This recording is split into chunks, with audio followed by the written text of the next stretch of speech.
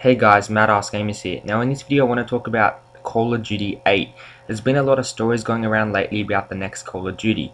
Well, basically we all thought that next year, 2011, Infinity Ward would be making the next Call of Duty installment. And I expect most of us thought it would be called something like Modern Warfare 3. But the stories coming out now are saying that basically the next Call of Duty game is going to be set entirely in outer space and basically the far future. And I've heard that the game will feature Space Marines and will be a first-person shooter.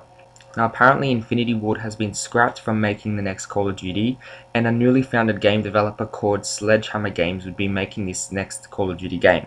We have also heard that Activision has registered several website domain names such as CallOfDutyFutureWarfare.com, AdvancedWarfare.com, and SpaceWarfare2.com. So that's all we really know so far, but we'll be sure to keep you posted with more news. Now just before you go, leave a comment below about what you think about all of this. Should Infinity Ward make the next Call of Duty game? Should we really switch to a game based in outer space? Leave a comment below. Guys, just a quick mention for Black Ops. We will have much more Black Ops content coming soon, including veteran walkthroughs and montages, but we have exams on at the moment, so it's going to take us a little longer to post them.